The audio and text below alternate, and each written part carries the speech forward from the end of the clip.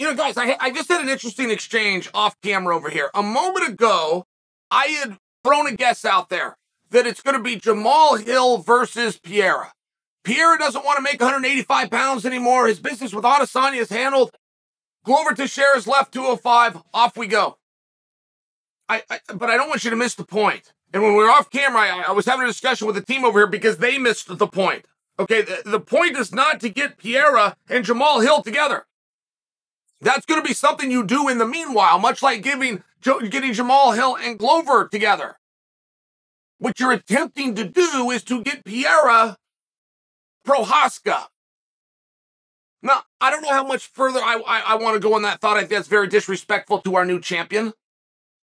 I'm just sharing with you that would be the larger play. And you know what? Let's give a look at Prochazka because we don't know a lot. They stripped Prochazka. It's really important to you guys, at least according to the comment section, that he relinquished the belt. Really important. Now, that did not happen. That's the reason I don't tell the story that way is because that is not what happened. But you guys really want it to be. Fair enough. What we do know is when that belt was no longer Prochazka's, it came on the heels of an MRI, of an x-ray, of a meeting with doctors regarding the shoulder of Prochazka. Do we all agree? Does everybody have the same facts here? Okay. That would tell us that that shoulder must be pretty damn bad. Sadly. But it would tell us that. We've had guys with some real injuries. I mean, we just had Francis Ngannou sit out 12 months because of his knee. We fully understood. We fully understood. Go get that knee better. I'm going back a little bit in time, but Dominic Cruz once missed 3.5 years. I mean, it was the world's most unlucky. You guys remember that? He torn ACL. He comes back, tears the other one. Just when the other one goes out. You guys remember when Dominic was just having this terrible luck, but that ended up being 3.5 years. Now, I'm only sharing with you to get one image, one meeting with a doctor, and have them take the belt away because they thought it was going to be such a long time before he could return. That's a big clue for us. And I bring you that clue, and I'll bring you other evidence known as social media and pictures and videos of Prochazka this entire time. He's been very public this entire time. Never once was he in a sling. I mean, never once was there so much as a bag of ice on that shoulder. Forget about a cast.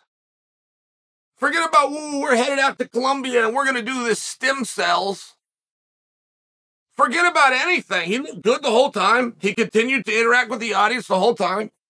He was a tremendous sport the whole time. And as recently as 20 minutes after Jamahal Hill became the world champion, Prochazka put out a piece. It was one of his best pieces. He's in the snow. And he's filming this. It's all by himself, but there's snow. He's got like a light beard going. So as the snow's coming down, it's hooking onto the beard. And he says, "I'm coming for you." But it was an interesting piece. It was interesting because it was a threat by the former champion who never lost. I mean, you don't need to play it that way. Congratulations on becoming the #1 contender. We'll get this figured out soon. Would have been enough because for sure Prochazka returns to a world title fight. For sure. He doesn't need to lobby and fight for it. Now, I don't want to give him a hard time. I really did like what he did. I sincerely did think it was one of his better pieces. I thought it was on brand and with the gimmick of this samurai thing he's working. I can't help but notice. There's no sling. A shoulder so bad that they took a belt off a guy. They moved on with it. They're not even discussing him. That doesn't require a neoprene sleeve. That doesn't require a little icy hot. That doesn't require a little massage therapy. There's nothing on that shoulder. I mean, I got to tell you, this is a little bit weird. It really is a little bit weird. We're told that a guy who was drug tested a record amount by USADA 27 times over a 30-day period. all of a sudden pulls up lame with a shoulder injury that does not require so much as a Band-Aid. Now, I don't have a point here, by the way, guys. This is just an observation. I'm actually not going down Crazyville on conspiracy. I'm giving you an observation. All of these things happened. His shoulder was so bad, we must take the belt off him. We're going to say that he relinquished it, even though we stripped him, and for whatever reason, but that's a big deal to you guys. The shoulder turns out to be completely unattended. Come on, guys. I mean, at some point, it's your witness. At some point, something is amiss. What do you suppose it is? And I just want to share that with you because 205 is not in jeopardy. Like, Prochazka is a very meaningful guy. He wasn't for me. I saw the skill. Man, that's a rough guy. Very interesting angles, can generate a lot of power. He's tough. He's willing. I mean, this guy's a stud. I didn't question that. But what I just described, there's a whole bunch of those. I mean, that's an interchangeable mediocrity. Well, that isn't really true anymore. I'm finding this guy pretty interesting. I don't know what's going on with the shoulder thing. I don't know why vacate versus relinquish. I don't know the worst shoulder ever, and it didn't so much as require some icy hot. I don't know what to do with that. I don't know the most tests in USADA history. I don't know what to do with any of this. I can just tell you when he comes back, I'll be looking forward to it. And I'll tell you, when he comes back, he's a very polished fighter. And Jamahal Hill it really has some street brawler to him. He really does. I don't know what I would tell you that Jamahal Hill is great at. He's great at fighting, no question about that, but I don't know what I would tell you he's great at. It wouldn't just be boxing on his feet, and that's not taekwondo, that's not karate, that's good, solid kickboxing. That's practice room kickboxing. That is not competitive.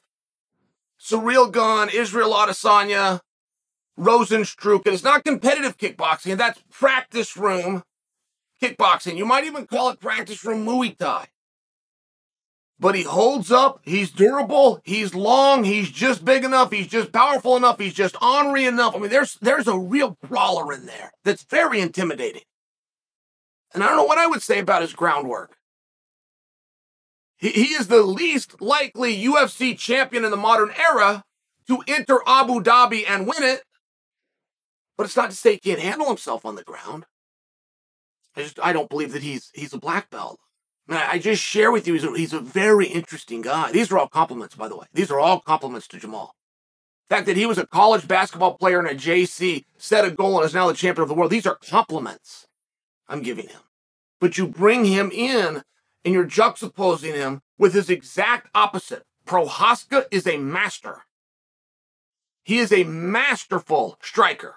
He is a masterful grappler.